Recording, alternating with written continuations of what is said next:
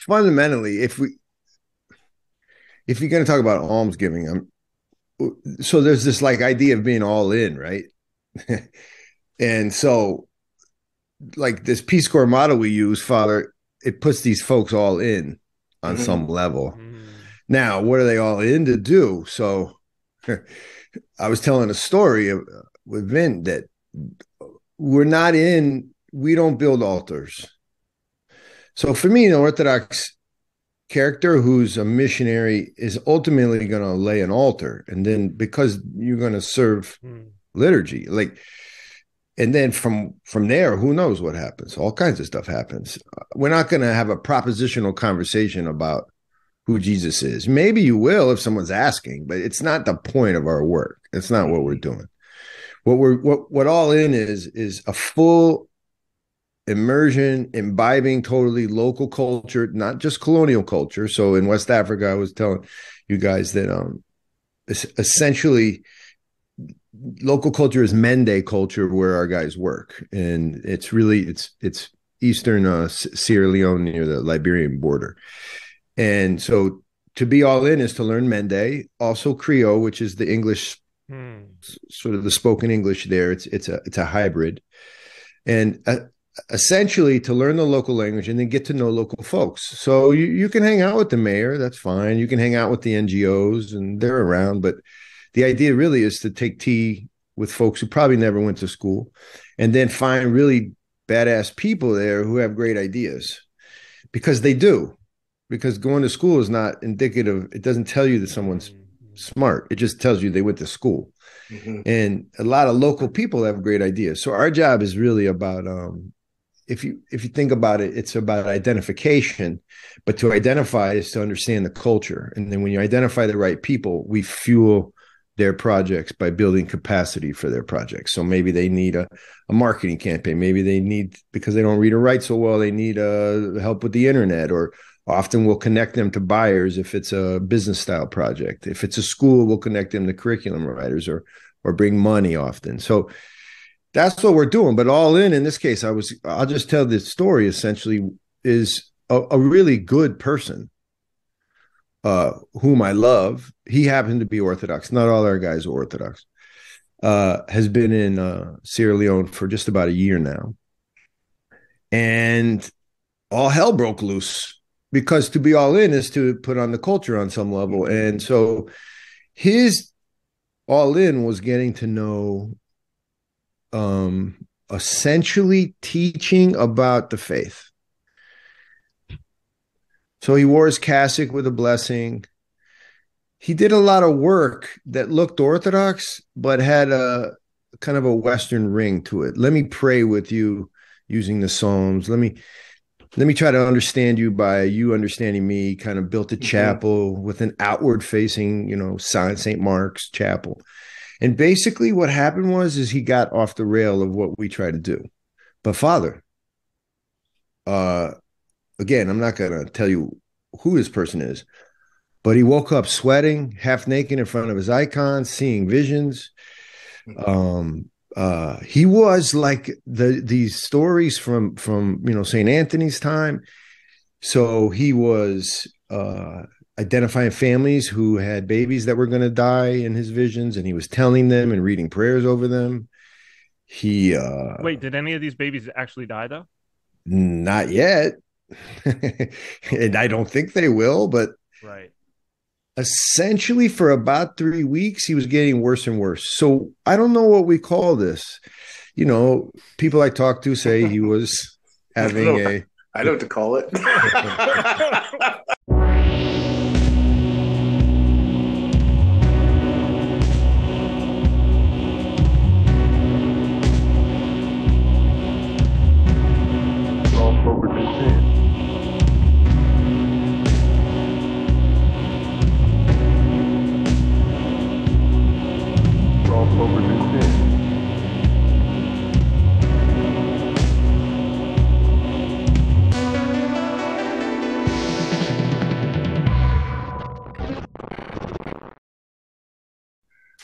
Hi, everyone, and welcome to Royal Path. I guess I'm your host today, Cyprian, and today we have no Andrew. Andrew and family are feeling a little under the weather, but it gave us the opportunity to bring on a special guest. So Father Turbo and I are welcoming John Heers to the show. And I know that this is going to be a great conversation. We would usually have like a little icebreaker, but I think that I think we've already just melted the ice. I think we've already had the icebreaker, and I think we want to explore this story that we've now heard because it goes directly into it. But before we explore this story and go deeper, because I think that it's just gonna that vein, that stream, we've got it all. For the people who don't know you, because you've been gracious enough to have us on, for the people who don't know you and know what you do, which I know that we're going to find out across the next 2 hours, obviously. But if you want to just give a quick intro so that we've got some background for the folks who don't know you and your organization and the other things that you do, and then we'll move forward because I want to carry on with the story. Yeah, I love you guys. Thanks. So First Things Foundation is what a friend and I founded. 2014 is when our first guy went into the field. And the first thing is relationships in any type of giving. So the idea of giving without a really foundational relationship, well, I mean, it's not terrible. It's not the worst thing that ever happened, but we saw that it was going off the rails when we did development work as younger men. And we also saw it in the classroom. I was teaching at that time. And fundamentally, we were giving people curriculums because we wanted them to have information so that they could be properly formed without really ever wondering what it is they wanted in the classroom. There was very little relationship in that. So we both decided to start this Peace Corps-like organization that sends people for 2 years at a time. And we take a bet.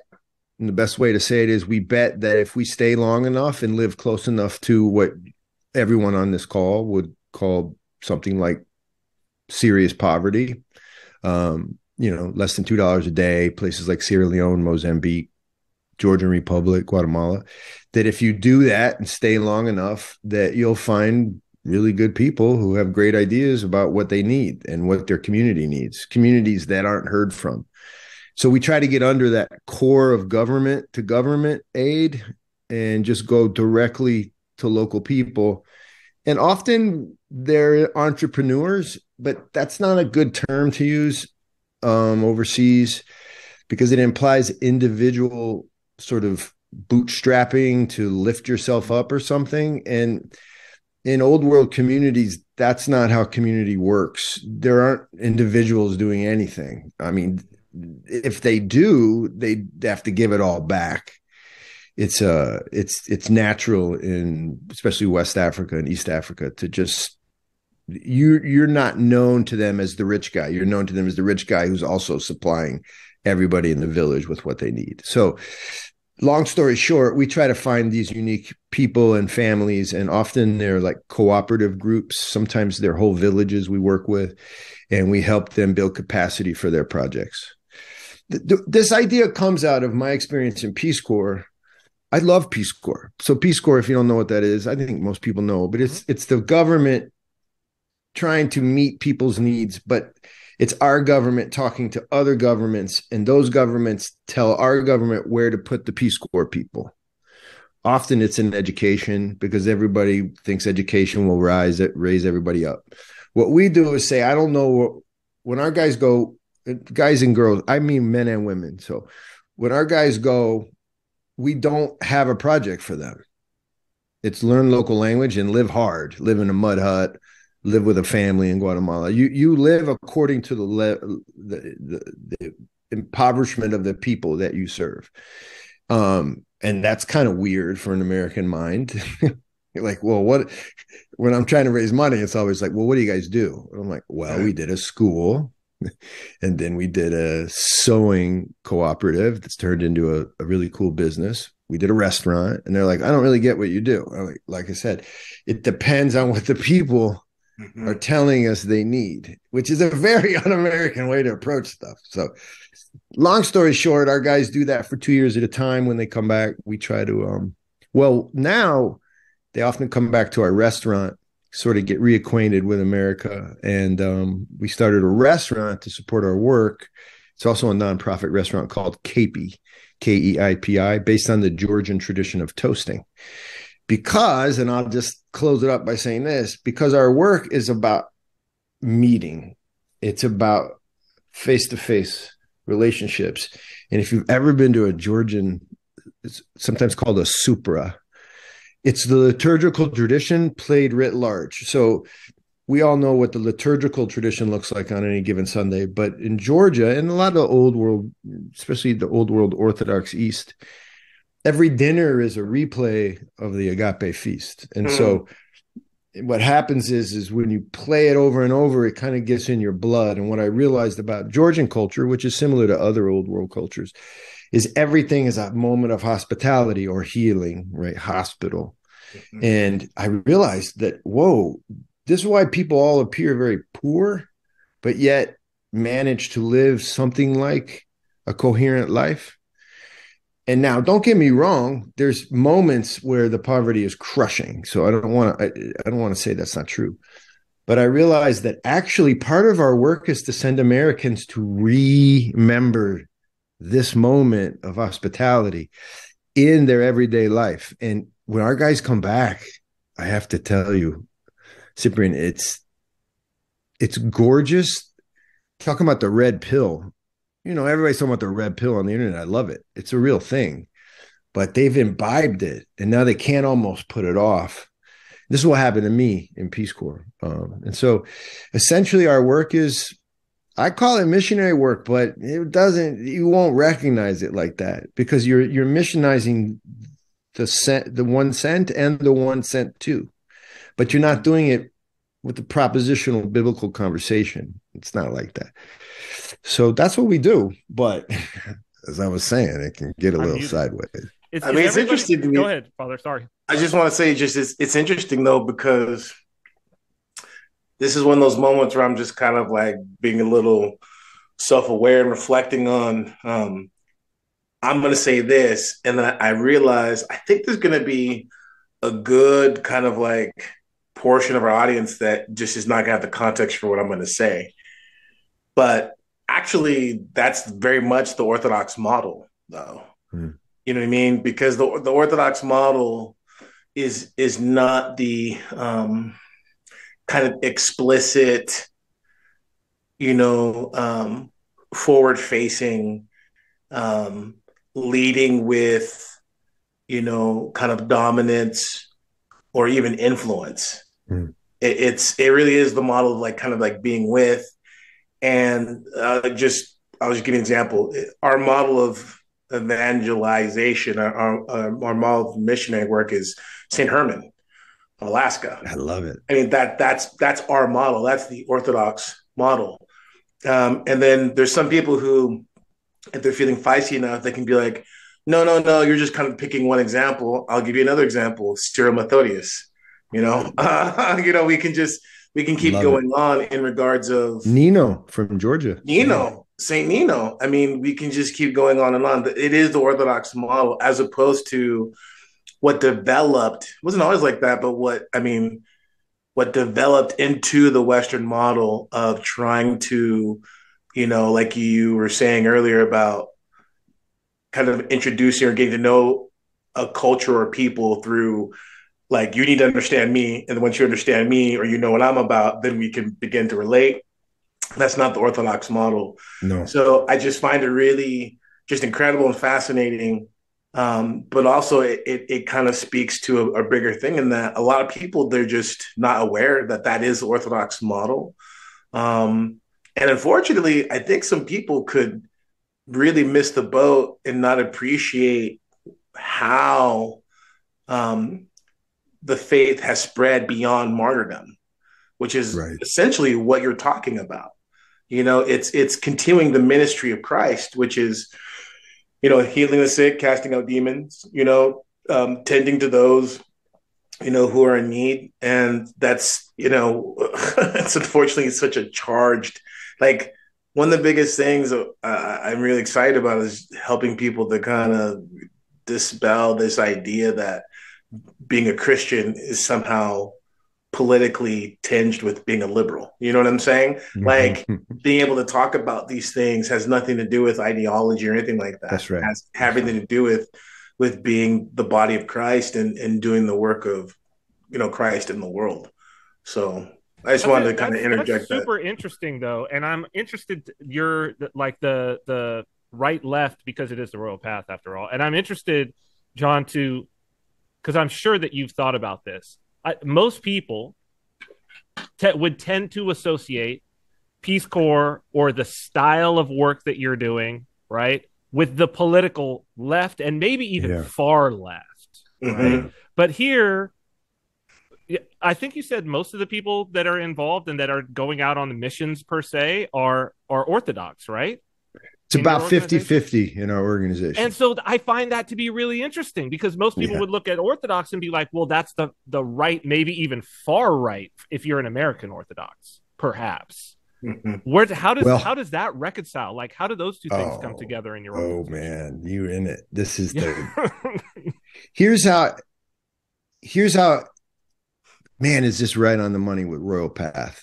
Okay, so I think of this as like a rocket ship going into space, and you know how it gets closer and closer to leaving the orbit. It's just shaking like crazy.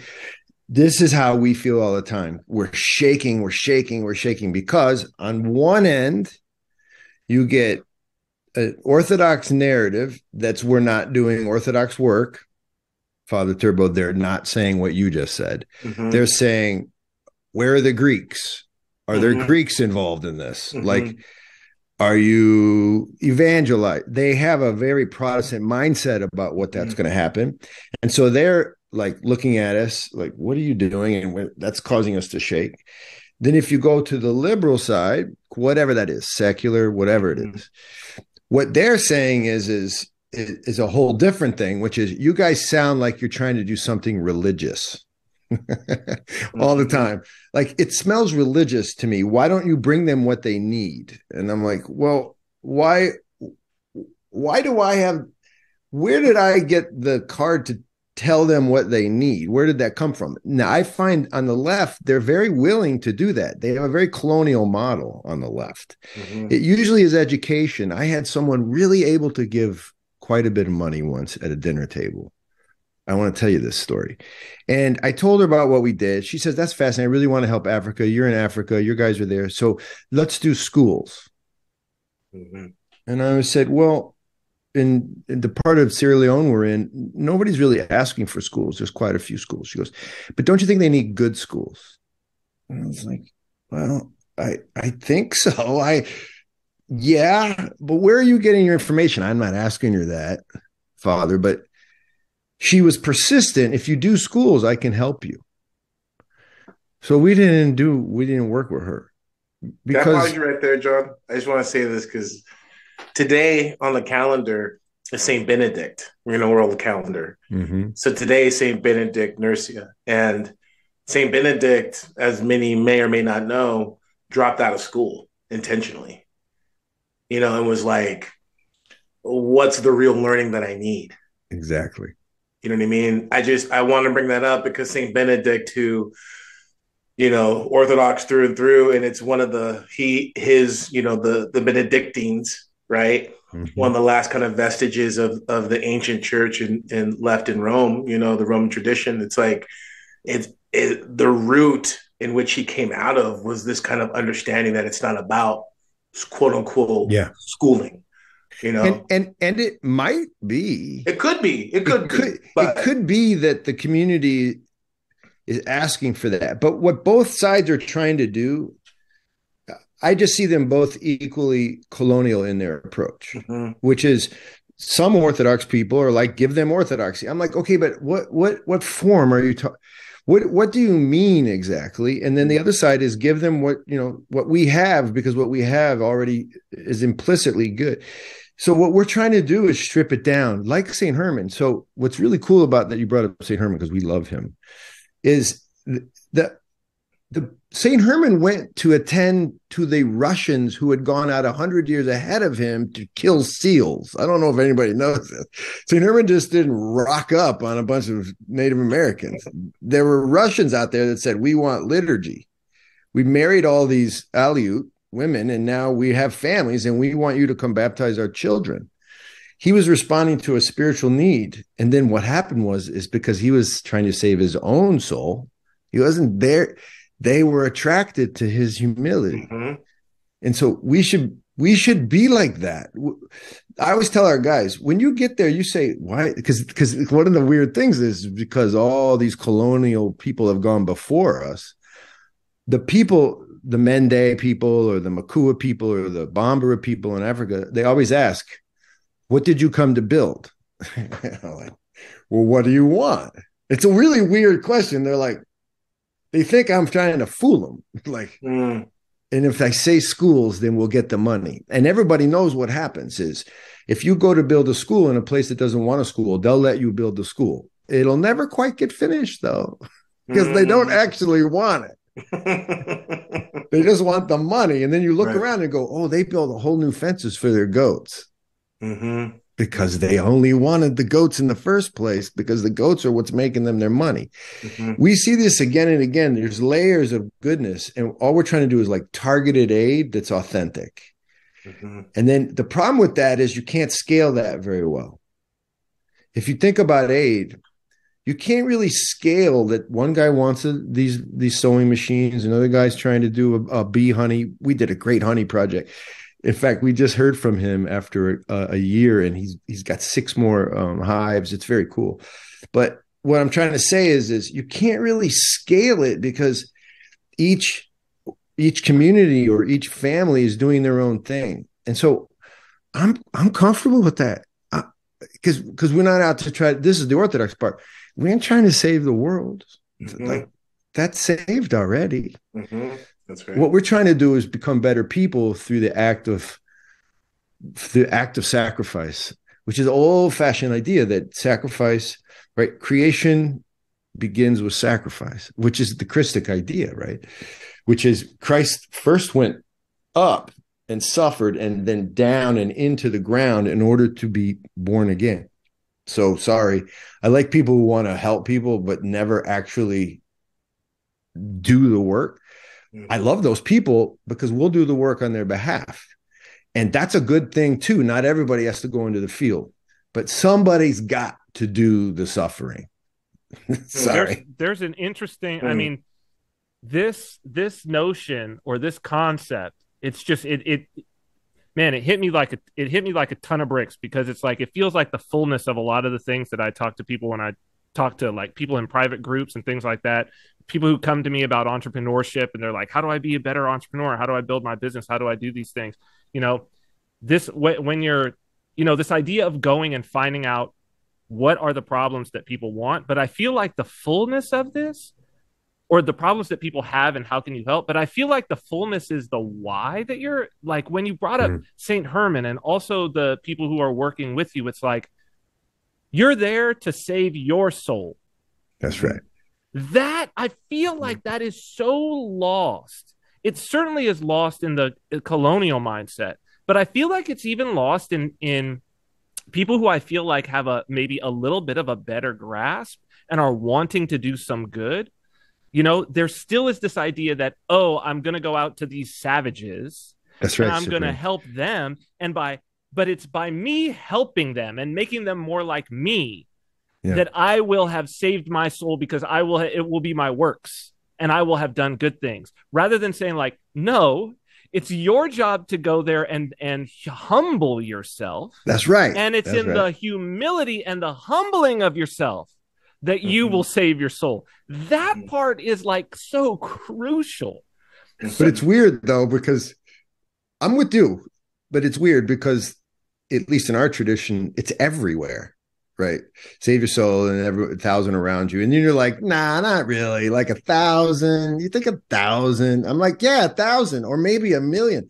You just do the little things. But guys, it's not easy to sell in a Merc. It's because we're so into this idea of scale. And, you know, well, because scale brings you more. Yeah, and power. Like brings you more. You That's know right. what I mean? That's right. Not the person, not the people. The scale is never about serving. Scale is always about having, saying that from prayer, lust of power, right? Wow. It's perfect timing. Yes. It's always about that, and it's really pernicious because you don't think it is. It's in the veneer of. But it's also, it's not to say, though, I want to be careful.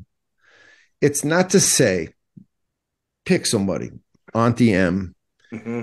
who through whatever machinations in the world has a fortune. It's not to say she has to go. That's not really what we're trying to say. But my guess is there's a service in her parting with something like her fortune. There is something in that that's also suffering for her. It's like a layer, right? Our guys are way out on they're like Navy SEALs of service, but everybody's serving in some way. And if everyone understands their role in this service, that's beautiful. It's not an arrogance, because I think I can come across as arrogant about it. But it's got to hurt, right? It's got to hurt. I mean, I think that's one of the things that fathers always told me when it comes to almsgiving is like, it's got to sting. Yeah, because people will be like, well, how much? How much should I give? What's the appropriate amount? And it's like, well, until it hurts. Like when it hurts, when it's uncomfortable, when it's suffering, then it's the appropriate amount, right? Mm-hmm. Right. And the other thing is okay. And I love it because it's incarnational too, by the way. Right. It's an incarnational thing, because part of the problem with giving giving out of your comfort and giving money out of your abundance is that you can oftentimes miss that incarnational aspect of it. Mm-hmm. Right. And again, that doesn't mean that everyone needs to be in the field, or it doesn't mean that it needs to be in a soup kitchen. But I do think that there is something to be said for, just people getting out of the mindset that alms is always about giving X amount of dollars. That's right. Forgive me for interrupting you. I just want to throw that out there. No. I guys, I talk a lot, so you interrupt me all the time. But I here's the problem. I'm thinking about these things all the time. And so it's such a joy to be able to talk about them with you guys, because the other thing is the actual reality of the people who go. And missionaries from Western missionaries too know this. It's sort of like a weird little secret in missionary communities. I'd done this for 6 years of my life, where I lived in communities we'd all call impoverished, with no running water and no electricity. So almost 7 years of no running water and no electricity in various places. And there's always a missionary community. And all the missionaries know that they're getting more than they're giving. But they can't really talk like that, because now suddenly someone's donating to their getting. Mm-hmm. And it seems weird to them. It seems like it's all about the poor people. Wait, forgive me, John. Forgive me. What do you mean by they're getting more than they're giving in terms of financial? Like, can you expand on what you mean by that? Not financially. They're getting out of it. They're getting out of it more than they're growing, and they're becoming awakened to their own. I'm talking about all types of missionaries. Yeah, they've gone on an adventure that's feeding their soul, and they're almost like embarrassed to say it, because somehow that takes away from their almsgiving. Mm-hmm. Because I think we're so wedded to the idea of material as the point, but there's a spiritual payoff, and that is a good thing. Like, I love guys that interview with us, and I'll say, okay, so let's talk. Why do you want to go do this crazy thing? Let's talk. And you'll get basically two kind of people. One is I'm lost. I need to find myself. These guys are fantastic. The other one you get is a very trained answer that sounds like, well, I've looked at the inequalities around the world, and I realize I've been blessed with so much, and I want to go give back to people who are poor and don't have the opportunity. I'm like, okay, that's going to wear off in about 30 days, okay? Because you're going to realize The people you love, the poor people you want to help are jerks. Sometimes they steal from you. They're not that friendly. And then what are you going to do? Because now the people you went to go help aren't very nice. So what are you going to do? How are you going to operate? And generally people will come home because it's not feeding them. And they're not in for the mission. They're not in for the journey. You know what I mean? But guys, look, I don't know. I'll tell you what, though, people like what we do. The problem is they don't take the risk on the unknown, because sometimes I can't tell them exactly how their money is going to be spent other than feeding our field worker and housing our field worker. I can't always say that this exact thing will happen, the way a school builder can say this school will be built just to these specifications. There'll be these many teachers. People like that certainty when they give. It's interesting to me because, man, I'm almost scared to open this can of worms, because I just can spend the rest of the time just talking about like my experiences here in Kansas City. You know what I mean? It's the same. I mean, yeah. And to be really kind of frank with you, it's like going through that whole process for myself, you know what I mean? Because essentially, that's what I'm doing here. You know what I mean? Like, I left Southern California with my wife and my kids and, came to the inner city, Kansas City, and all that stuff. And it's like, if you're going to do that, your motivations are going to get sussed out really, not necessarily quick, but they're really going to get sussed out. And you're going to find out real quick why you're doing what you're doing. And you're also going to find it out, not just because of dealing with people who don't like you, aren't grateful, those things. So if you're into vainglory, if you're wanting people to pat you on the back and be like, oh, thank you for saving me, or you're wanting people to pat you on the back, which people can feed off of this one a little bit longer. Oh, you're such a great person that you do that. Eventually that shelf life does run out. You know what I mean? And so the other side of that, though, is you find yourself in this place of constantly asking, okay, well, what am I doing? Yes. And, you know what I'm saying? Well, what am I doing? And I think for me, this is what's interesting to me about you. See, in our sense here, it's like, okay, well, we have a parish, an Orthodox parish in the inner city. Okay, boom. We're on the east side of Kansas City. Bad neighborhood. We're in the hood, quote unquote. Okay, no problem. People can kind of get that, but where they get lost is, so what kind of programs you got? It's like, well, we got a farm, and we got a school. Oh, perfect. Well, yeah, but like, we would have that whether we were in the hood or not. You know what I mean? It's like, it isn't just about like, oh, let's do this for the people, although it is there for them, but it's for us, right? Yes. Because, we are repenting of consumerism. We're repenting of just being disconnected from, life as God intended it. We're repenting from, shuffling off our kids to just kind of be eaten by the system. You know what I'm saying? And that's where the whole Saint Seraphim comes in. It's like, well, you do save yourself, you do acquire, the grace of the Holy Spirit, and then 1,000 rounds you be saved. But the problem with that is, in our context, along the way, people are just not going to be happy, because you're going to have people who are going to be like, well, why aren't you doing X, Y, and Z? That's right. Impact statement. Where's the impact statement? Where's this and that? And that's why I find you so fascinating, because we can get away with it because we're a church and because we're Orthodox. So it's kind of like, A, number one, no one knows what that means.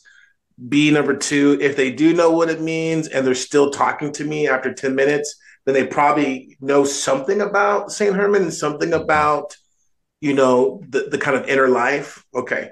But in your case, I don't think people are necessarily going to always have that context. So that this principle, not a concept, but this principle of embodying Christ, this principle of, being an ambassador, this principle of like a true ambassadorship. Ambassadorship isn't about going and putting your rules or even necessarily your culture. It's about representing your culture. It's about representing your nation. That's a very different um, office than, let's say, it's not an ambassador is not a conquistador. That's right. Well done. I agree with that. Ambassador is not a conquistador. Ambassador is like, hey, I'm here in this land, and this is I'm representing whatever community, culture, state, and like this is what I'm doing. I'm trying to dialogue with you, and I see what you're doing as a kind of ambassadorship in a lot of ways, but it's just fascinating because I could see how it's a real struggle because people don't get the real impact, which is more of it's more of an authentic impact. What I mean by that is this: when you talk about like it's about a face-to-face encounter, what people don't understand, and this is what I've learned the hard way, people don't get changed by giving them stuff. That's right. People don't get changed by necessarily doing something for them. People do get changed by doing something with them. Yes. You know what I mean? People do get changed by being with them. And it's like, that in many ways is the test of true love. Yeah. Can you just sit and be with? Oh my gosh. It's like I've said, it's like that's how I knew to marry my wife.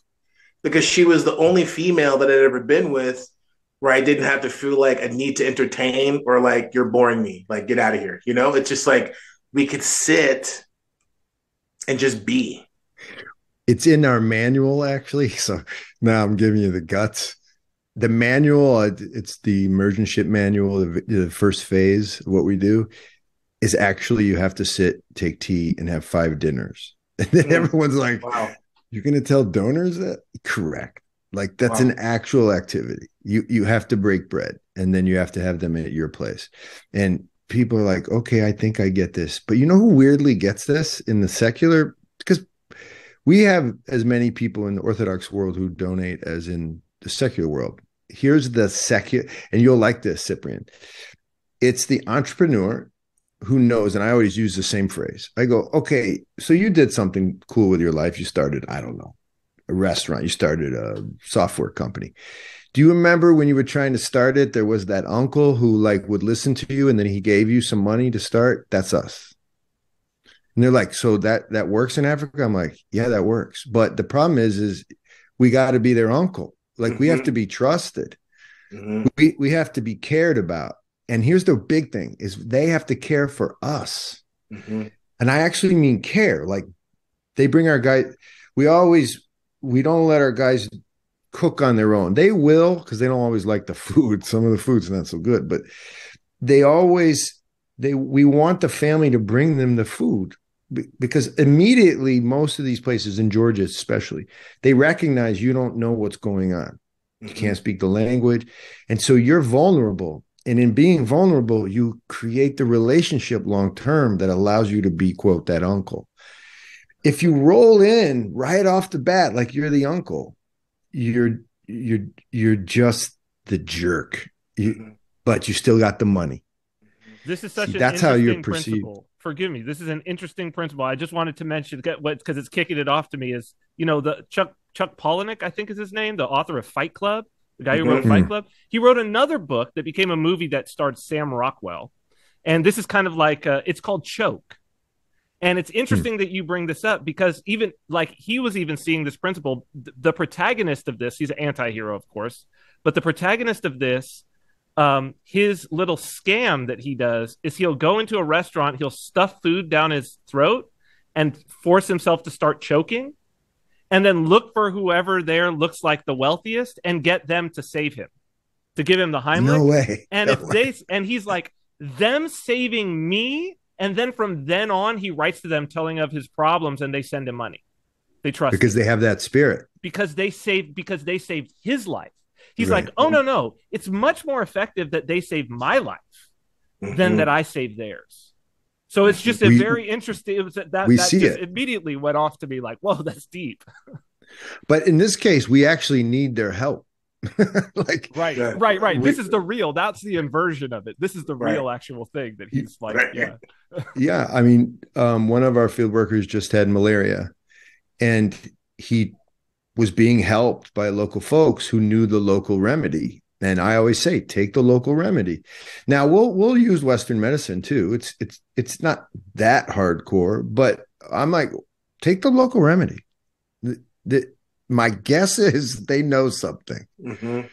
And then right away, when you take the local, I'll give you another example. We just opened a new site in Mozambique, thanks to God. So our 2 new guys landed there, and right away. So one of the hardest things is to get people there to understand what we're doing. It's very hard because they think you're going to stay in the hotel 2 hours away and drive for a weekend and assess. They're just not used. So you're going to live in the village. So they always move you to the nicest place in the village. We're like, no, that's not the spot. That's not the spot. And then we finally found the spot. And they were like, no, you can't live there. And I'm looking around, and it's actually kind of a nice mud hut, like 2 rooms and a little kitchenette. And it's pretty good, but they know it as not for the foreigner. And when we finally convinced them right off the bat, they're like, these dudes are weird. These dudes are weird, but it breaks all the ice like that. And so do I think it's working? Oh, I know the stories I can tell you guys about what's happening to both people we work with. You can go on our website. We have like 19 projects, and each one's our guys report by video of how what their plans are to work with this. We call them impresarios. That's either the community or the local person. And so we have these impresario projects, and you can just go see. And every now and then a donor will just fall in love with one of the projects, and we'll just send money directly to our guys. So we're learning ways to fund all of this. But I will agree with you guys. The royal path is somehow to avoid the inclination to control. And it's not easy. I'll tell you a quick story how I learned this, if you don't mind. It was in Mali in West Africa when I first got started on international development. It was in Peace Corps, and I was trained in water resource management, and then sent to a little village called Sindala, about 4 hours bicycle ride from the capital, and no white people, no foreigners around, and it was a hard assignment. Even Peace Corps people were like, that's a hard assignment. And good. And immediately I got a little crew together because they were listening to me because I was trained and I was an outsider. And then we started to dig wells and improve the well construction through, engineering tricks that I had been taught. And these guys would always be like, John, I don't understand why we're doing this, because I can dig a well in like 3 minutes because the water table was really high, guys. So in that part of Mali, you could just dig a well and it would collapse maybe 3 months later, but they didn't care because they could just go dig another one.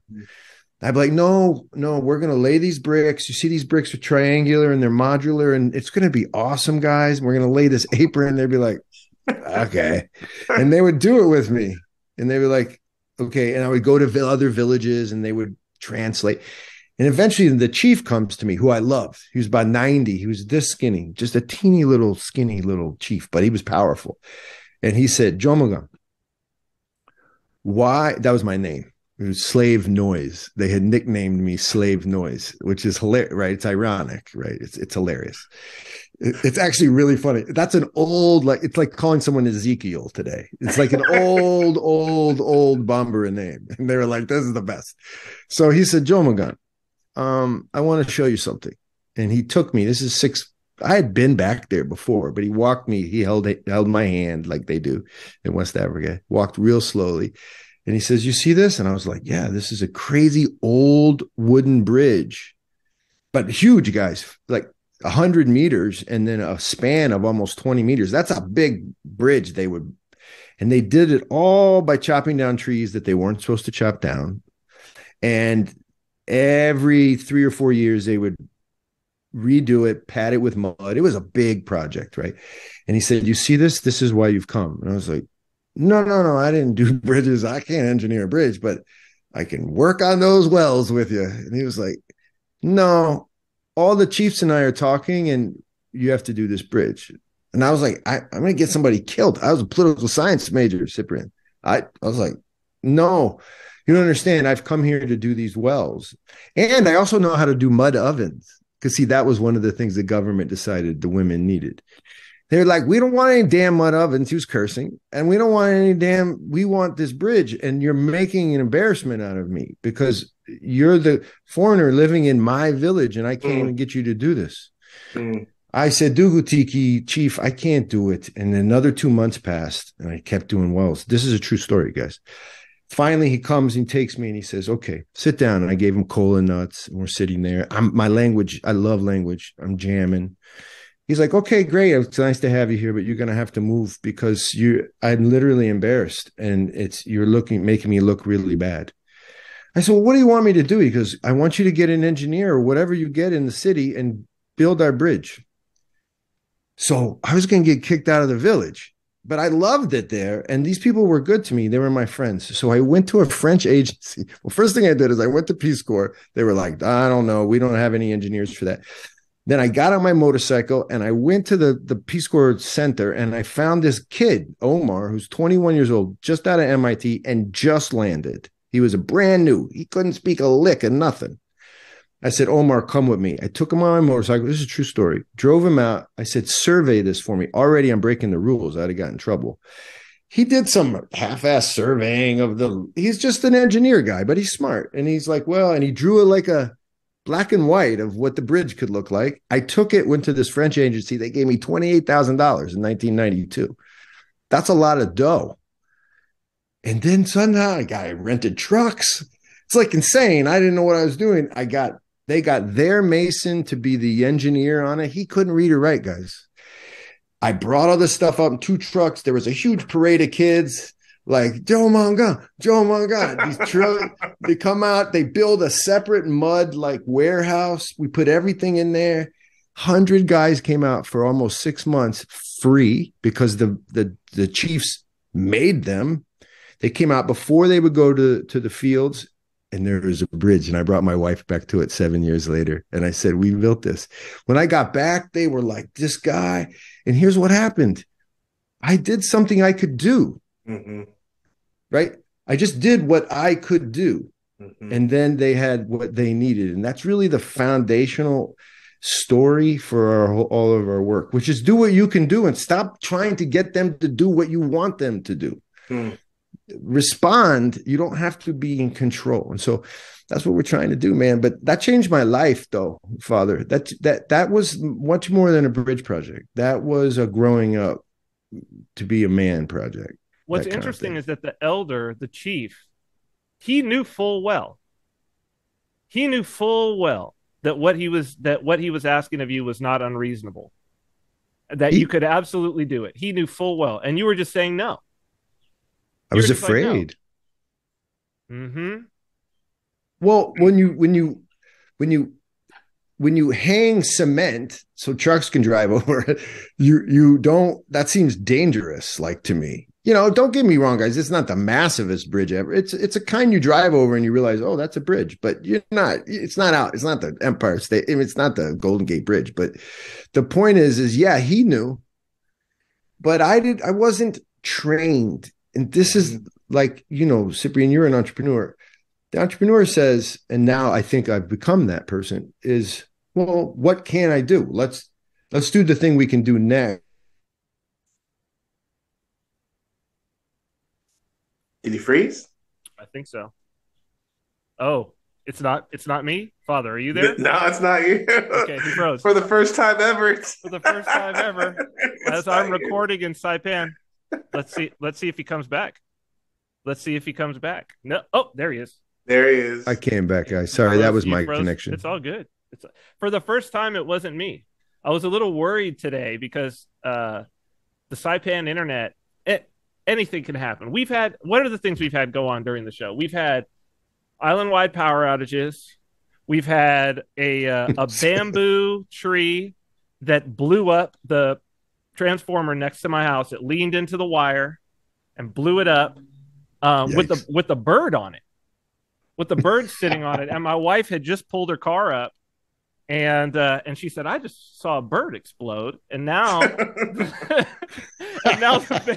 bamboo tree is on fire. Now had lightning that one time, that lightning strike. I had a lightning strike hit right in front of us when Andrew was talking about Thor, which was weird. Is that true? Andrew's talking about Thor, and right in front of me goes, control, the lightning just comes down and hits right in front of me. It's the weirdest 2 hours on Saipan, I think, but I think I know why.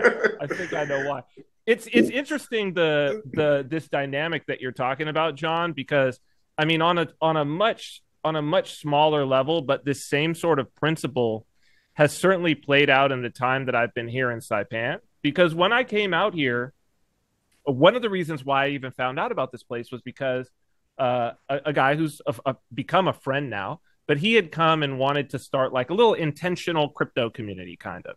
And he had these ideas about his ideas about, what they need to do here to be better, meaning more efficient at what they do, more productive in the way that he wanted to see them productive, all of these sorts of things. Now, mind you, the people who are here, the Chamorros and Carolinians, not the Carolinians have been here 200 years, but the Chamorros have been here for 3,000 years.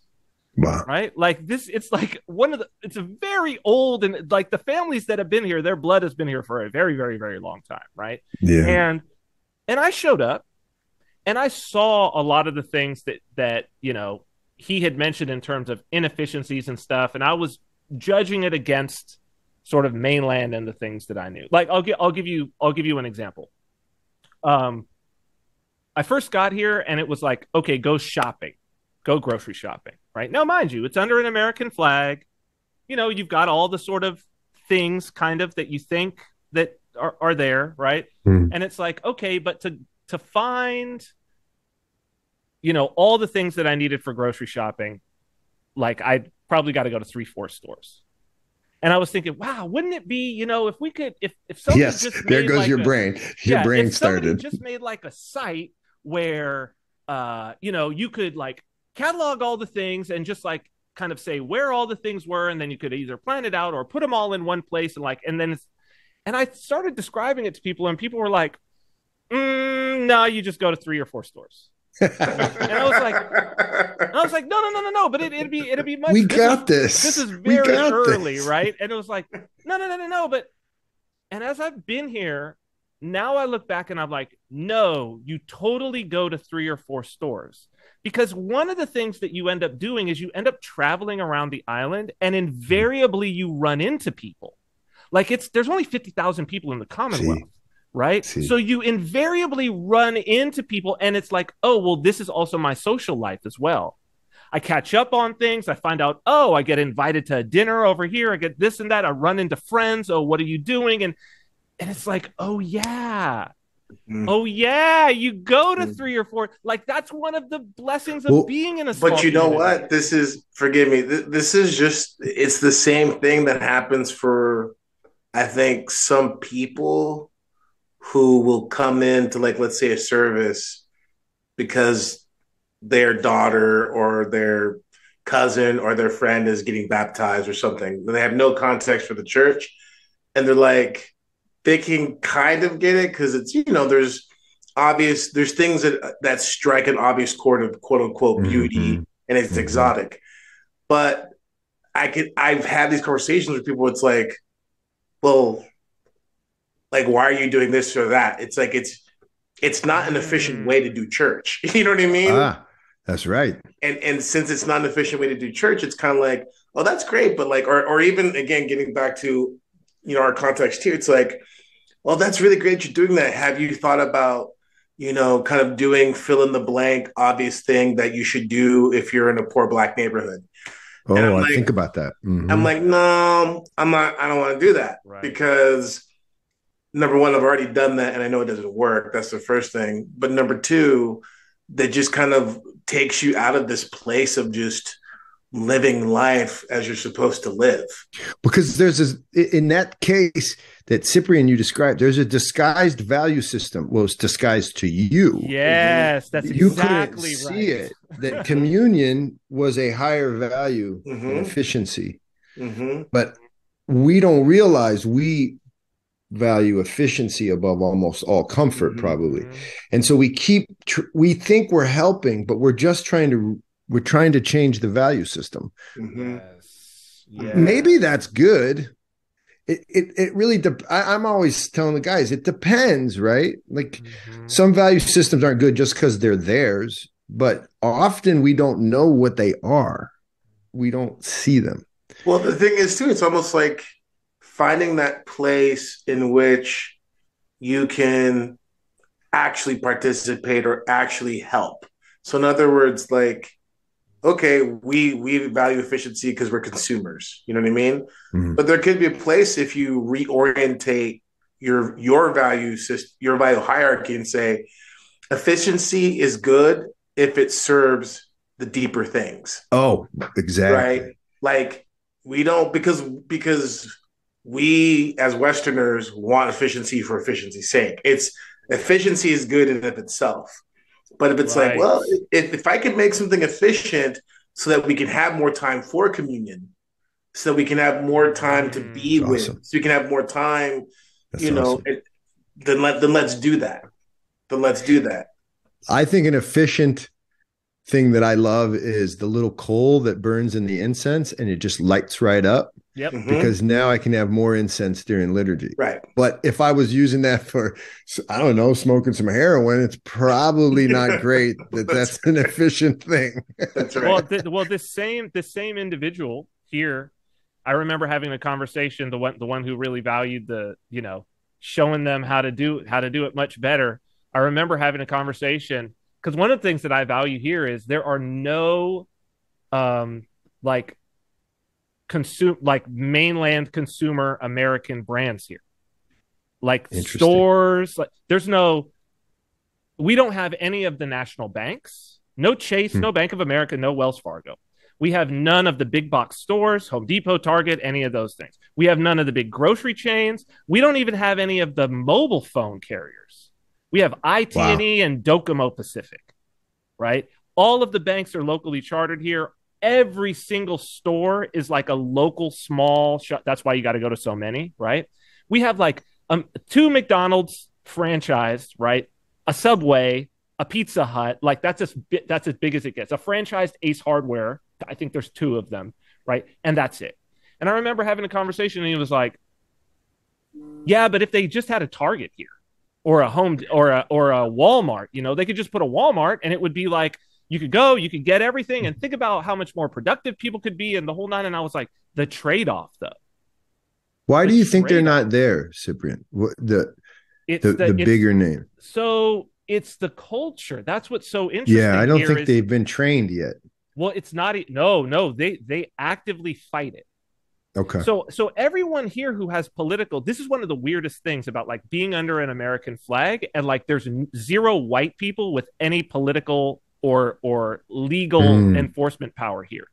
So like every single person who has either a gun or the capability to make a law or put somebody in jail is a local.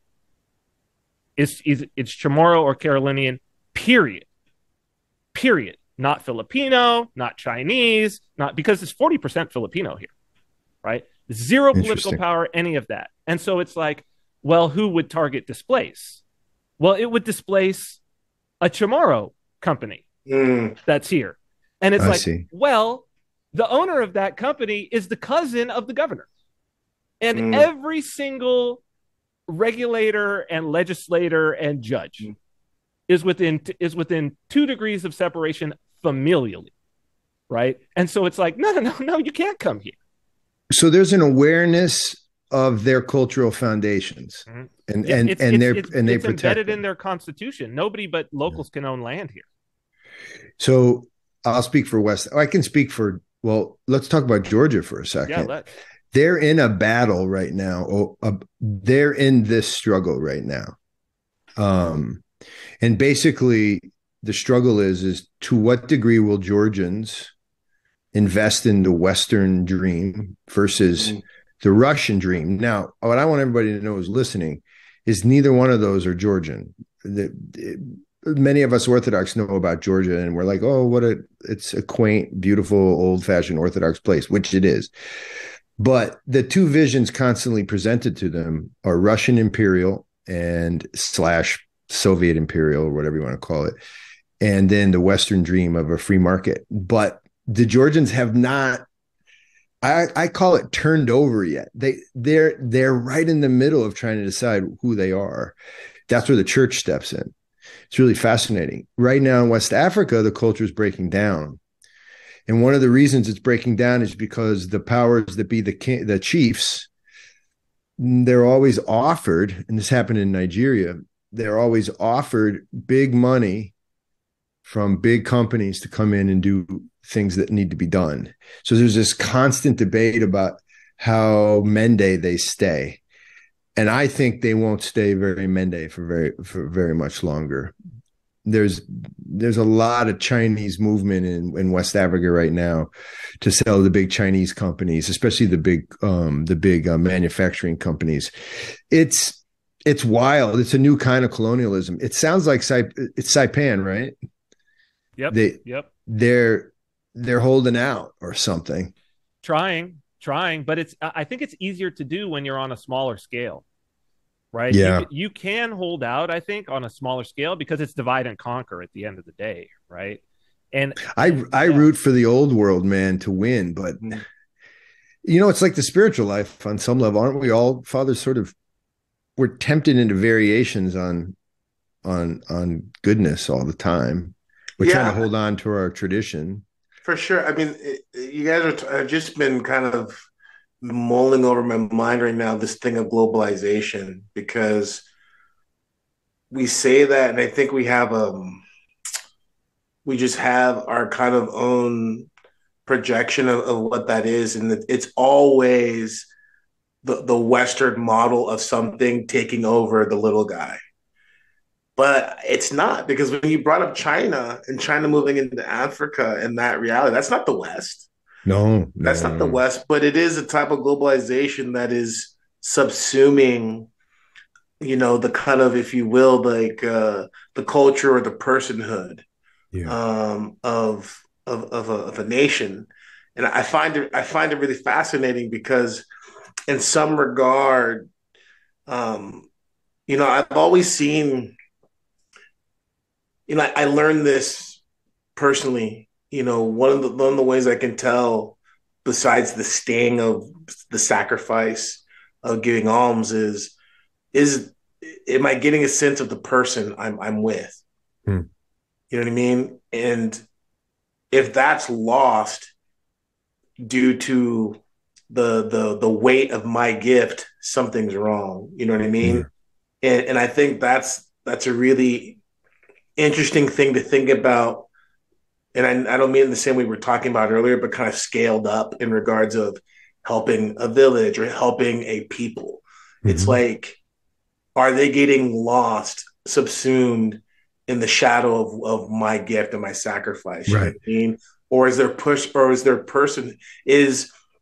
the personhood of them as a people, is it coming out? Because I think that's one of the things when you see how Christ interacts with people, their personhood is never lost. If anything, brought forward, even when it's painful. For instance, like the rich young ruler, like his personhood and who he was brought forward in a very uncomfortable way for him, right? But he did that for Mary Magdalene. He did it for the 10 lepers. Only one came back. You know what I mean? It's like whenever there is this encounter, I mean, that's what it means to be with Christ, is this personal encounter. And wow, that's so intense. You're right. Something's being drawn out. It's not being covered over. That's interesting. It's not being replaced. Well, I think honestly, John, it's one of the things that I really at the core find fascinating about what you're doing is that it is, and I don't know, it's not necessarily explicit, but to me, what is definitely implicit is this awareness of that is ultimately what's going to happen, is there's a drawing out that's going to occur. That's so beautiful. And you know what? It's a thing. I don't know how to explain this. I don't want to toot our own horn, but it's a thing, and it's a synergy. We haven't done that many. We're really 6 years in the making, and for the first year, we didn't have any projects because we did it our way. We waited, and then we got some. But when you look at the communion that takes place between our guys, for instance, Juno in Guatemala and his projects, he really feels connected to what those guys have, who they are and who they're becoming. He's so excited for what the impresarios are becoming. Not because they're becoming like him, it's because he sees in them like this hope and desire. And even though the projects aren't always, huge, he sees that it's made a difference. Here's a question. Here's a narrative about Black folks. I want to ask this question because you're in the Father, you're in the ministry, and Black folks are a type of cultural entity. I have friends who argue that what's happened with Black folks in America is that they have refused. They are the Cyprian who they imported a whole series of African values and have managed, or, that sounds crazy. It sounds like they're doing it on purpose, but they've managed to not imbibe all of that which they see as Western. And that's why they remain, quote, poor. I have heard that narrative from Black folks that I super respect. I don't know if it's true, but I don't know if it's true. I mean, this is great. I don't know if it's true, and I'll tell you why. Number one, I don't know if it's true because of my ignorance. I haven't stepped foot on the great continent of Africa. Right. The Africans I have known have been predominantly Eritrean and Ethiopian, right? So it's a very small segment of a very vast multicultural continent, right? Yeah, that's the problem. And that's already very different culturally than the West Africans who came via slavery. Totally different. And obviously, surprise, surprise, it's because there's a shared, religious, ecclesiastical tradition, yes, to some degree, right? So it's like that's really enlarged my experience outside of, I've talked about this before, but outside of the Eritreans and Ethiopians I've known, because being in the Orthodox Church here in America, I've had kind of negative experiences in the sense that Africans have generally not wanted to have anything to do with me. I know this is another very interesting conversation. As an African American, then on top of that, I'm heavily tattooed, so it's kind of like already like that's a no-go. So that being said, I've heard this narrative before too, and like because of this context I just threw out, both Africans kind of like not liking me, and then knowing lots of Ethiopians and Eritreans, or them being the ones that culture being the one I've had the most intimate experience with, I don't see it. I really don't see what these values are. What I see is, I see poor,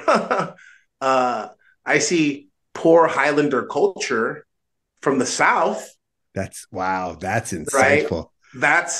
And again, like, yep. That's right. Tom Soul. You know what I mean? Like it's like what did it say? Black rednecks, right? Black rednecks and white liberals, or black, black rednecks, white liberals. Like that's what I've seen. That's what I encountered, and that because again is this thought of like, oh, these are African values. Are they? You know what I mean? Like, are they? Because I think here's one thing that I also know though is that in the real absence of knowing history, nature abhors a vacuum. So that absence of history has caused a lot of quote unquote Black folks to want to feel the need to fill that gap with their kind of understanding. Yeah.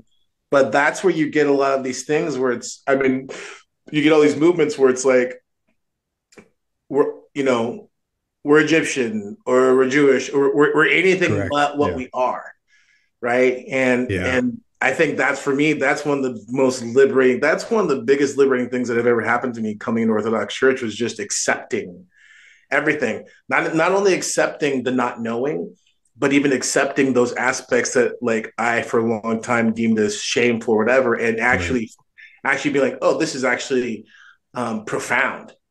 Drawing strength from those things that were shameful. Now, that being said, I will say this in regards of kind of getting back to your question, like not wanting to participate or like saying no, like this, you're kind of making this analogy of like, are African Americans analogous? And again, African, because we're not talking about Nigerians or whatever. Right.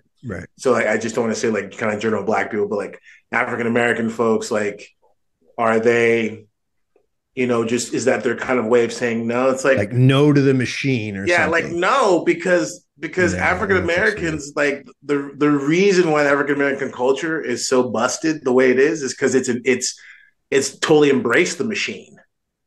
That's how I see it. It's totally embraced the machine in regards of the very the materialism, like the the materialism in regards of finding value in what you can have, who you can do, and like that. Now, again, not to make a blanket statement, that's not all of African American culture, because that's part of the problem, is it's presented as a very narrow, myopic ones. And what's sad is a lot of Black folk fall for that. They think that like, this is just how it is. And it's like, man, you are programmed by the record industry and, at the time MTV, now the internet, just as much as anybody else is, when you have forgotten that you come from a culture, even if it's a young culture and a young history, which is way more rich, way more dignified than what you're experiencing now. You know what I mean? This was a big. I think I have a unique view on when this narrative began, right? When this and where the shift happened. Because I mean, I was at Howard University in the mid '90s, and I feel like this was because you had the old sort of mindset of what Howard was, and then I think probably what you would encounter more if you were there now, which is I would say, and maybe this is part of the beginning of the things that turn into BLM and woke stuff and whatnot. Mm-hmm. And it really was a divergence between where I saw the biggest divergence was the students who came from the South and the students who came from the North. So like DC and above had this new narrative, right? And this new narrative of like pejoratively that would be called like we was Kangs, right? Like this new thing, and it was new. And the students that came from the South embodied like who had been going to the HBCUs the whole time. That's and right, like man. Church on Sunday, like on Sunday, the kids from New York would be waking up hungover, you know what I mean, doing whatever, and again programmed by MTV and the whole nine. And the kids from the South would all be dressed up and going to church. You know what I mean? And what they embraced, and there was a rebellion. What I saw was like the kids from the North, there was a rebellion, right? It wasn't, oh, I'm here to embody what they would call like the Howard man or the Howard woman. There was this idea of the Howard man or the Howard woman. And it was, that ideal was almost like you're even more a better exemplar of the virtue of the West and not the vice. I see. So it was like, this is from where the fraternities were initially born. I mean, Omega Psi Phi, like the biggest, most powerful Black fraternity, the Alpha chapter is there at Howard, right? And it was like this idea that like, no, we're going to embody the highest virtues of American culture. Like that's what you're here to do and here to embrace. But this rebellion came in that like, no. We're African. We're Hebrew Israelites. We're from this place. We're from this place. We're from this place. Reject that. Reject that. reject that out and out. And it's like that, to me, I feel like there was this decline because that other thing is not there in the Black community anymore. Yeah. It just really I like what Father said. It's the Black narrative is, I think, exemplified by extremes. Mm-hmm. And it goes up and down and up and down. And so as you guys know, I married a Black woman, grew up on 164th Street in the Bronx, outside of Yankee Stadium, Andrews Avenue, right there. And I thought I was cool, that dude. And then we fell in love or whatever. Not really. She sent me away. Long story short, Father, that's a fact. I got to Georgia because she was like, yeah, I'm not dating a white dude. That's not happening. But anyway, long story short, while I was in Georgia, she had started going to Orthodox Church. She got baptized. We came back. And as I mentioned earlier, we went on our honeymoon a year after our marriage to that village I told you guys about, to Sindala in West Africa. So when I met her, she was starting to, wear her kente cloth. And long story short, when we got to West Africa, there was no romance in that. It was what you were saying, Father. There was no we was kangs, okay? Mm-hmm. That was not what the people that I knew, and even as we drove, we went all the way down to Ghana, we went along the coast. Everyone had the same take, which was basically, and I was translating, so I know this. They would be like, yeah, because she'd say, like, well, so what am I to you? It was fascinating, right? And they would go, well, maybe Fula, because the Fula are lighter skin. But you just got sold. Just straight. Yeah. You got sold. And she'd be like, well, what do you mean? She goes, you were probably from one of the inland communities that got sold because you got taken and then sold. He said, I knew people from our, from the bomber that got sold. Maybe you're a bomber. There was no romance in it. It was, and she would say, so then what am I? She goes, they would just be like, I don't know, but you're not one of us. Mm-hmm. And she was in this Netherland. But of course, for her, it was no problem because she had already become Orthodox. And so there was already a there. There was, and that is important what you said, Father. History does matter. And it's not to be forgotten that was stripped away from people. That's a terrible thing.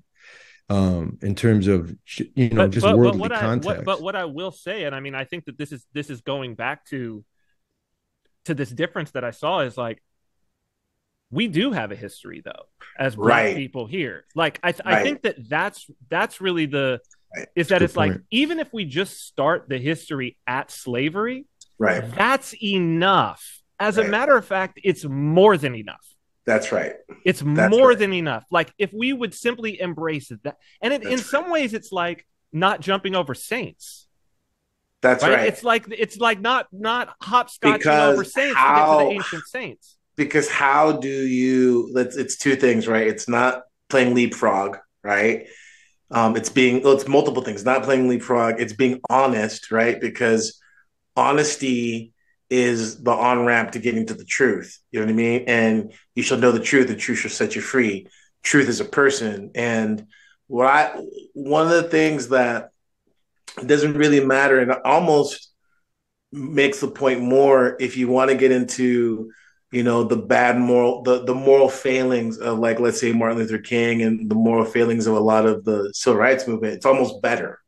It's almost better for the case I'm trying to make right now, which is something powerful still happened during that period of time in regards of the movement of African-American folk and dignity and trying to really not want vengeance, but on the one hand, call, quote unquote, white America to repentance, quote unquote, to try to live an authentic American life in the sense of wanting dignity and happiness, all that stuff. It's stuff that everyone knows. But I'll just say this. But the problem is that if you begin to shift, and this is the problem with any type of historical revisionism, is that when you shift a narrative from something that was unpleasant but true into something that's palatable but false, you will always end up with the monster. Always. because it's not intended. It may be okay for a while. It's like this. It's the person who gets their hair permed forever and then it starts to fall out. You know what I mean? It's not meant, your hair is not meant to be permed forever all the time.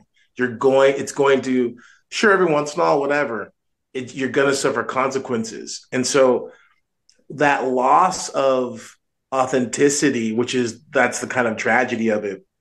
That's the pathway to finding who you're supposed to be, because it's very much so, well, one of the things I love about what you do too, John, is like Watar and all that stuff. And the core thing of old world versus new world. And on the one hand, the Afrofuturist narrative I love in the sense of what it could have been, but I've abandoned it because that movement of what that future should have been has been corrupted, because that old world perspective on things, that's what could have really, and still can, I don't want to be fatalistic, but that's what's missing from the African American, and that's going to be missing from any experience of a people, of an ethnos, because the old world is this: finding who you're meant to be in God.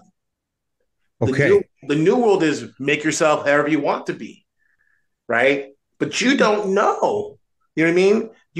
It's fundamentally autonomous. It's fundamentally hyper individualistic without this kind of synergy. You know what I'm saying? Let me push back, please. Okay. But I don't think it's a full pushback. I think I agree with you. Let me ask you this, Father and Cyprian. You're describing something like a spiritual athleticism that's like akin to like the NBA as compared to my playing on the street or something. You're talking about the opportunity for Black folks in the new world to have assumed something like a role that could call out, right, all the things going on around them, which is what King did, and to his credit. And I think that is the high spiritual bar that all of us are called to. Every single one of us is called to leave sort of blood behind. But I will say one thing about the old world, for better or worse, and everyone will, I think, agree with me who's lived in it any length of time. You are known by your name. So when I walk into a village, even as a white man, they ask me, Ijamude, which is, what is your last name? And as soon as I say, Ne Kamara ye, then they say, Kamara. Kamara is the last name. Kamara, how's your father? Because I know your father. How's your mother? How's your sister? How's your brother?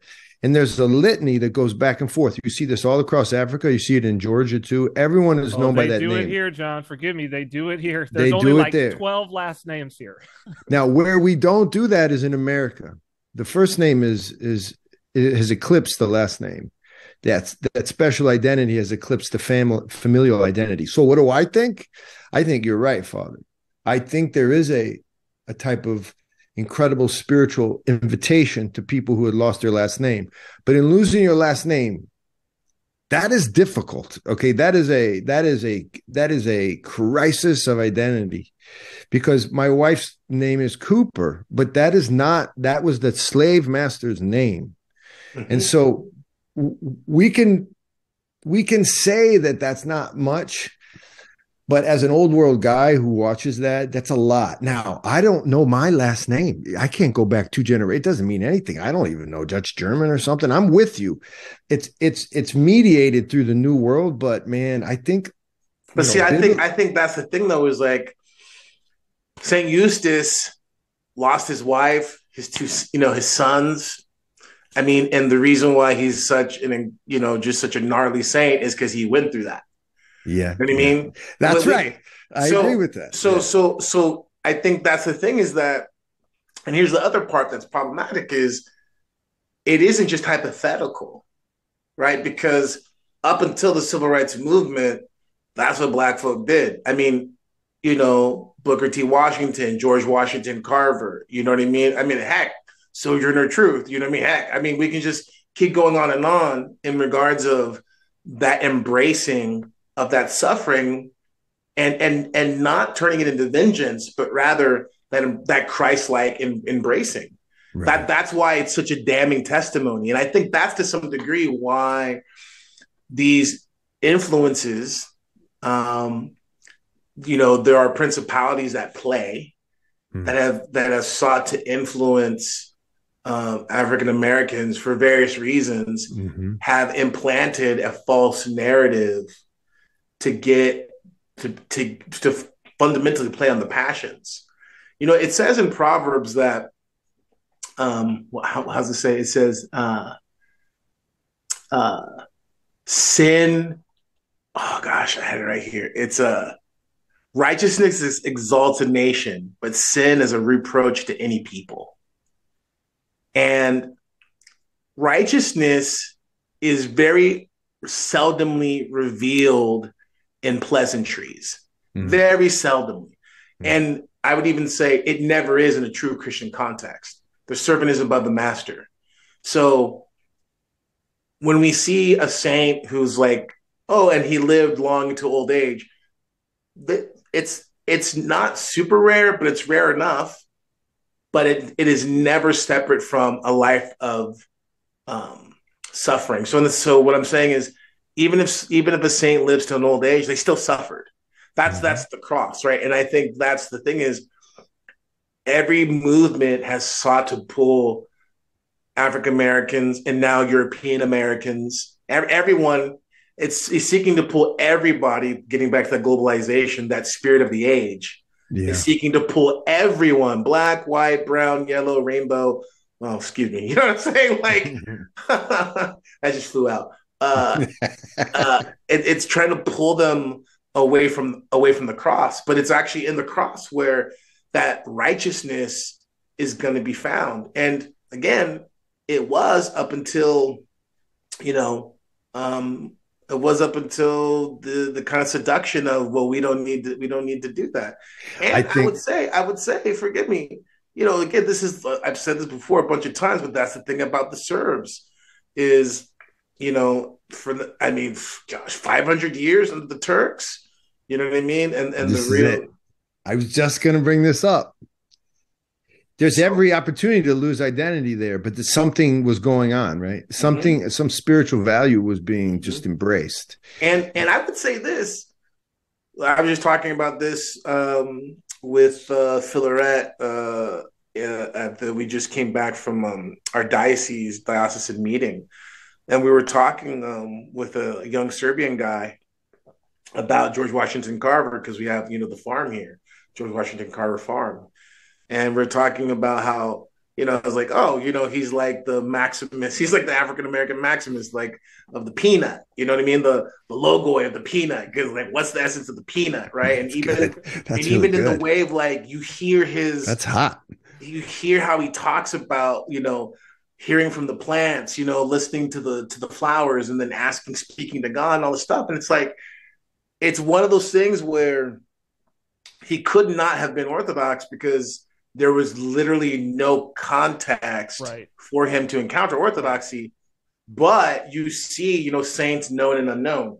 You see a holiness that's developing within that man, because there's this a devotion to Christ as best as he understood Christ, this devotion to God as best he understood God, but these characteristics that line up with the experience of our saints. Now, I'm not going too far, but what I'm trying to say is, why is that? Because there was a Christ-like understanding of embracing that cross, not being ashamed of it, not running from it. That's right. And not being a coward either, because there's a cowardliness that comes, it goes both ways. You can be a coward by running from your cross.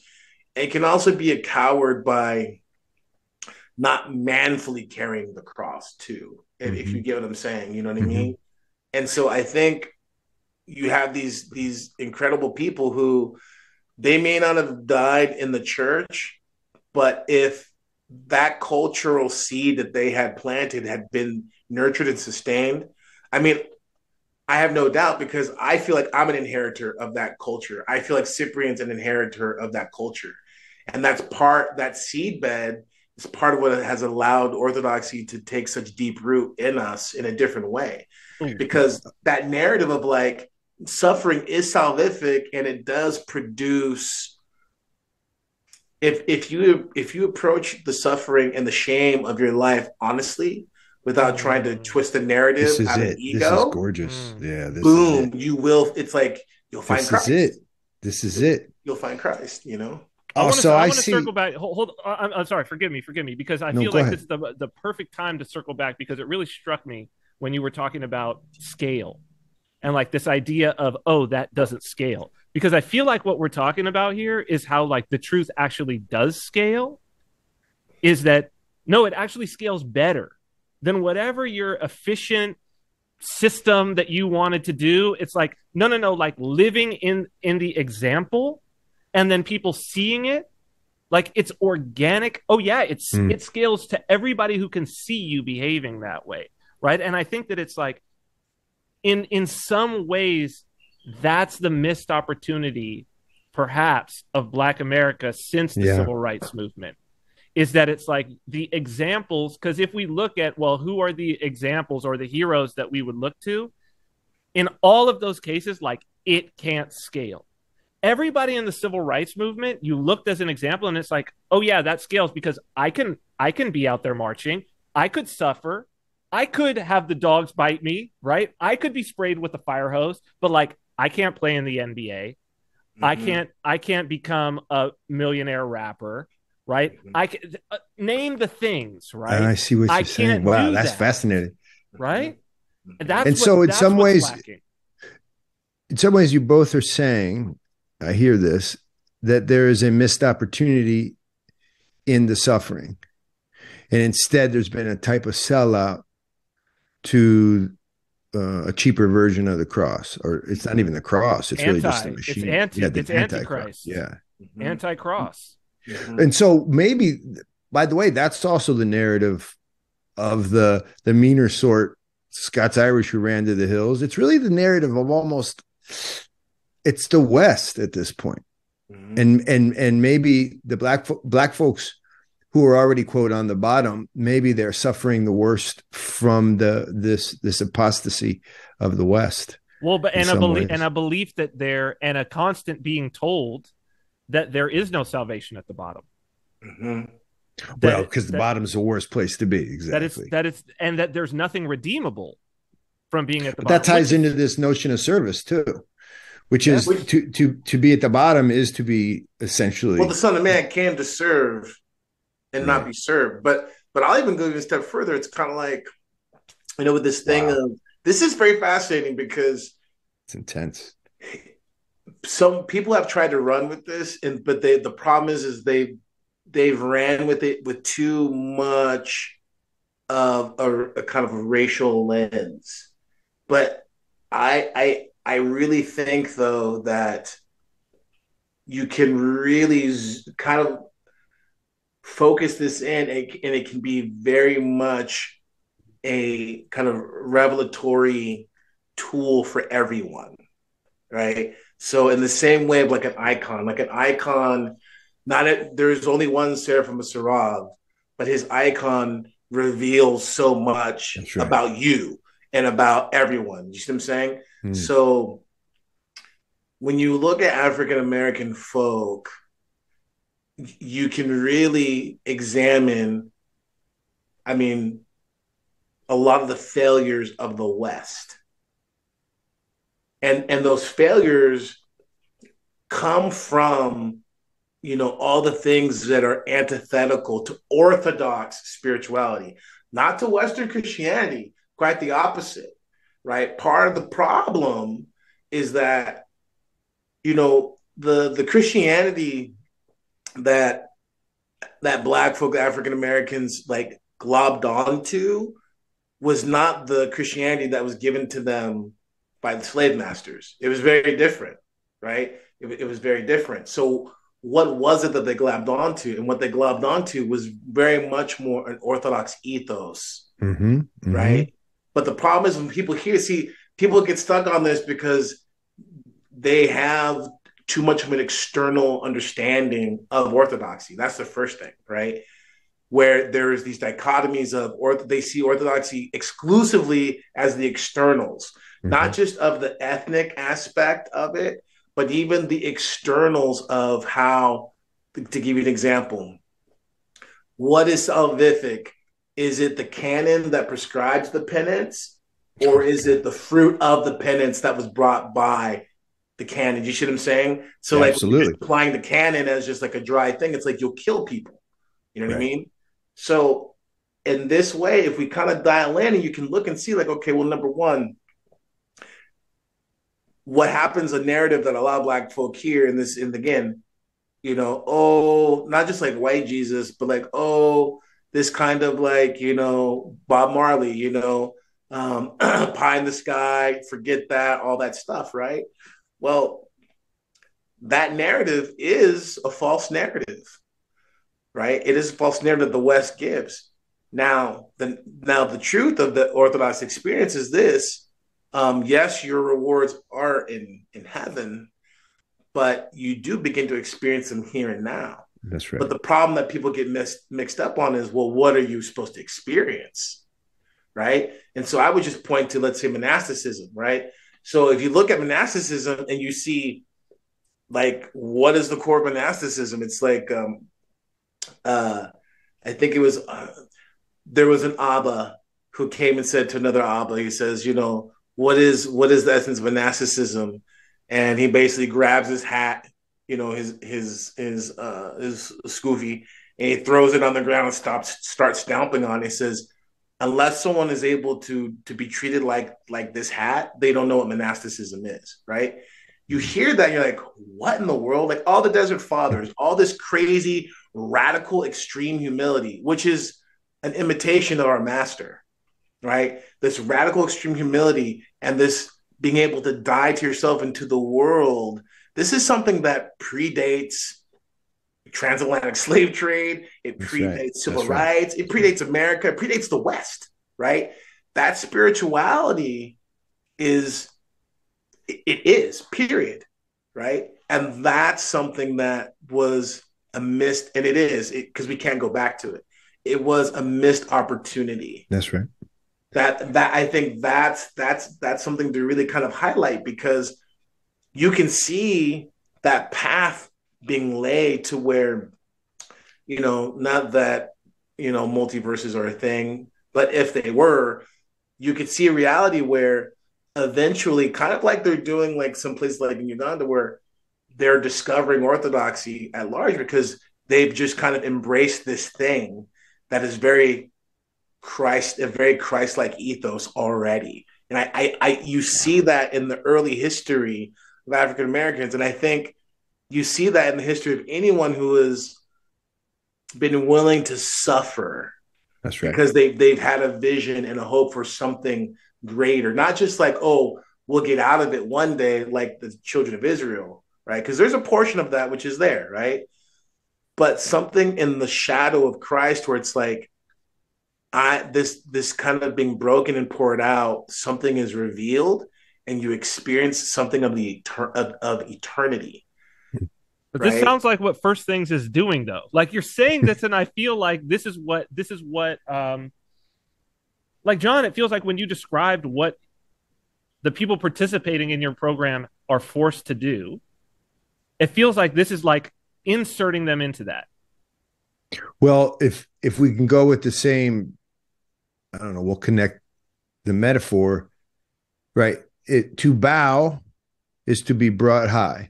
And so Black folks were an icon and an image on those ships of those who were made to bow. And then they were an offering to the United States in many ways to return to what they should have already been. And I hear what you're saying, Father. In other words, they were the field worker down, and offering a chance to all of us, right, to participate in the humility, right, and to be brought to something like a true Christianity.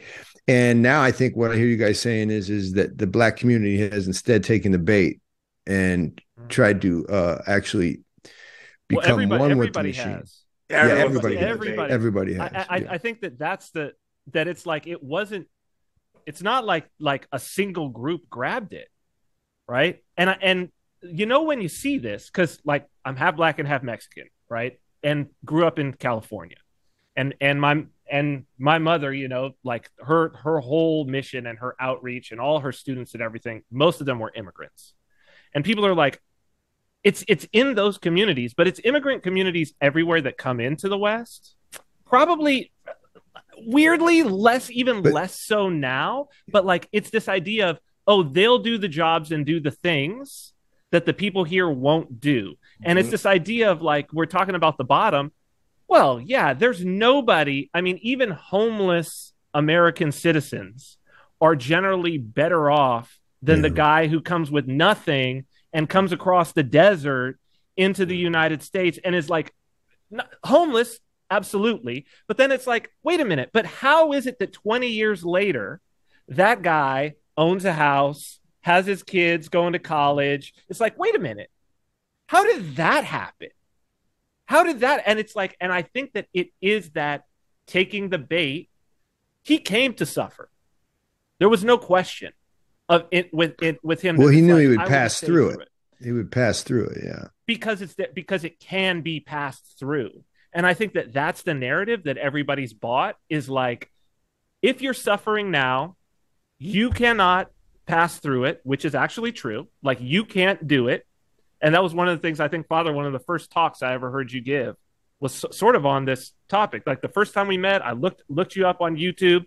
You're speaking to a parish, I think in South Carolina. Mm-hmm. And they were interested in how do we do outreach to the Black community here around us? What can we do? Mm-hmm. And I remember it struck me and I was like, oh, this is for real. Is the guy. Because you said that you can't do anything.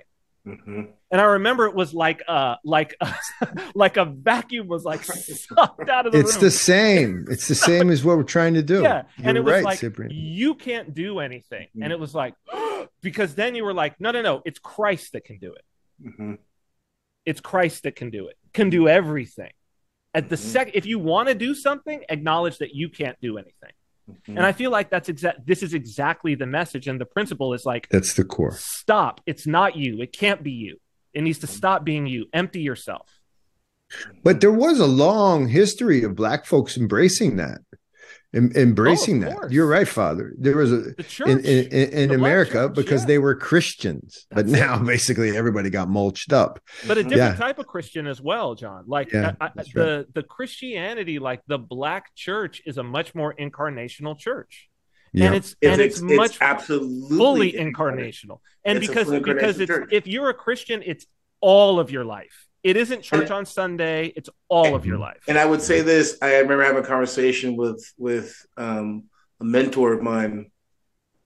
And we were having this kind of discussion. He's like, this is all good and dandy. I hear what you're saying. But he's like, I don't see the asceticism and I don't see the sacraments. Mm-hmm. And that's kind of what I meant by the external, like that too much of a dichotomy of externals, because that's like, well, the actual suffering is the asceticism. Mm-hmm. And the sacrament in this sense is the suffering and the obedience to the commandments of Christ, right? Because the commandment of Christ to turn the other cheek, not in a weird self-deprecating way, right? But I mean, if we want to spend another 4 hours tearing that apart, we can do that. But that's something that people struggle with now, right? That's something that we talk a lot about here and have over the time of this project is, there's a lot of folk who come from, certain political stretch, a lot of, most of the people who listen here, I think that's still a struggle.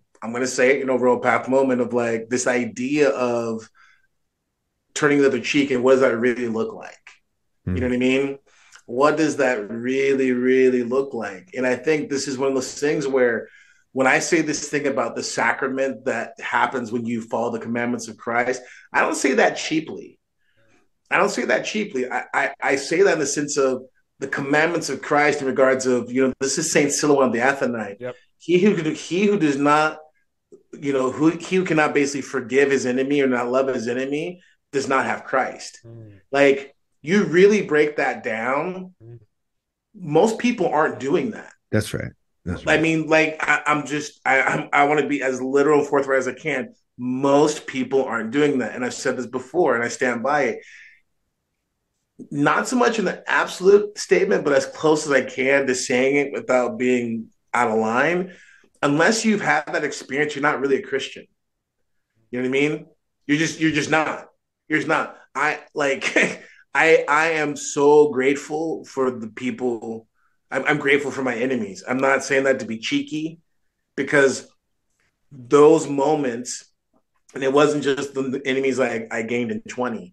I've my whole life coming into the church, I've had people who either thought I was a Pharisee or they thought I was too whatever because of being Mm-hmm. tattooed. Like I've always been like your rocket ship, John. I've always kind of Mm-hmm. like been in the state, which is great. I'm thankful for it.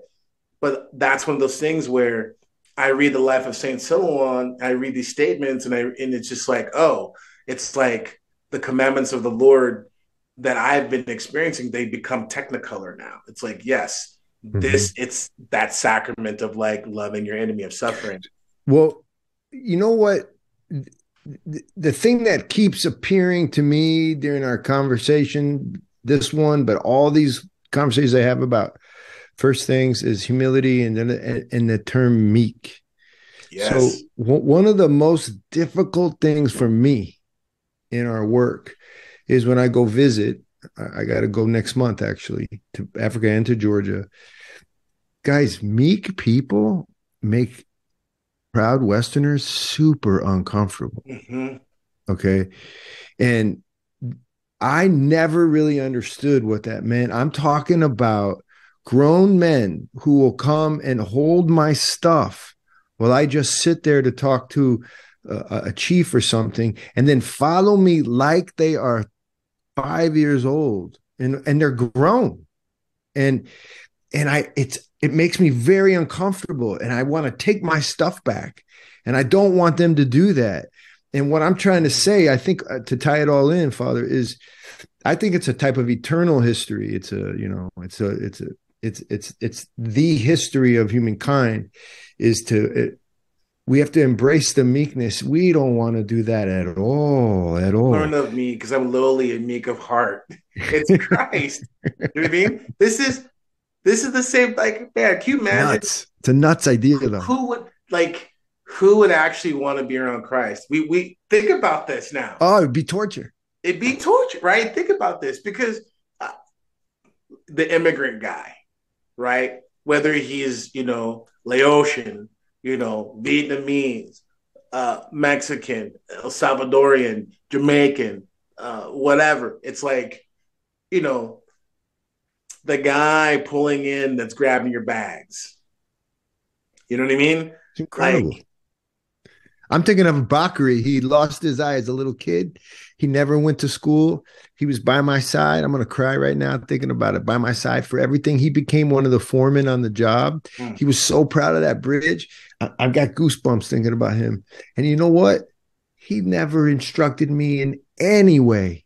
He just was there at every moment and taking care of me in every moment. He's the most exalted person, one of the most exalted people in my life. But if you met him, he came to New York. He stayed at our house. mm, And he mm. kept looking around and saying, where does everyone go? See, Because man, John, and I think that's the thing is, if nothing else, like the work that you're doing, that's that word of actually meeting Christ. oh, I Lord, believe it when did 100%. we feed you? When did we visit you? When did we see you suffering? And it's like your buddy who you're describing, it's like, oh, Christ. You know what I mean? And It's and Bakri. people, they're super uncomfortable with that. And I'm like, ah. Oh, we were all uncomfortable. Even in Mali, he was that person. Even to the Malians, they would always be like, "Well, Bakri's simple, man. What a beautiful person." But when he came to New York, I would go to work. My wife would go to work. My kids would go to school, and I'd be like, "Bakri will be home," and he would just be like, "This is the saddest existence." He didn't say that, but he would just be like, "Where did everybody go?" He So I instructed you on took so him. much. You said he Oh didn't Lord. instruct you on anything. It sounds like he instructed you on so much. Like a champ, like a champ. Yeah, that guy, man. Okay, Yeah. so we're at 2 hours. Yes, we are. We usually have Andrew has a little outro question, but since we have a guest, I have a question for you that has been bugging me and bothering me. So your project is, why are we talking about rabbits? Oh, great. I want to talk about this. Okay. And so this has been bothering me because I'm like, is this some like meta I really want to explain where if I don't get this meeting, I'm a huge dummy. So can you go ahead and just instruct me? You just made my father. Now I know why you got this guy around. Now I know why you got him around. That's awesome. So here it is. The podcast was its own entity when it started, but now it's pretty much fused with First Things. The podcast is asking the question, ironically, why are we talking about rabbits? Meaning on the internet, you've got all this garbage jumping around, reproducing, and then down rabbit holes. And like, why are we doing this? Let's actually talk about something of merit, but let's do it lightly so we don't drive everybody nuts. So let's do this again, where we take a look at the cultural ideas, but a little deeper, bring in the old world, new world. So that's all it is. That's all it is. I love it. I love it. I love it. Well, thank you for being here. This was great. I mean, it's not great that Andrew is not feeling well, but the providence, the fact that you were available, I think the timing, the conversation. We appreciate it. Thank you. So, well, I had a goal to come on here, and you guys made it true. Well, let's do it again. This is fantastic. Good. Thank you, guys. Okay. So I guess just to end this, I guess since I'm the host, I got to do the things that Andrew does. Royal Path playlist on Spotify, Royal Path podcast playlist, merch store, royalpath.store. If you want to get in touch with any of us, Andrew at royalpath.network. And links to all of the things that we talked about, John's organization, all of that in the description for everybody. Yes, check them out. Please go check it out. I have a feeling with our audience, particularly some of the young men, that you might be getting some people reaching out wanting to participate at a deeper level with you. I have a distinct feeling about that. Let's let it be true. It's the toughest thing, is finding really good folks to go a little deeper and maybe even go into the field. Hard thing to do. There we go. The hard things. All right. Well, I guess then that's going to be it. So as Andrew always says, thank you for having a good night. That's perfect. Love you guys.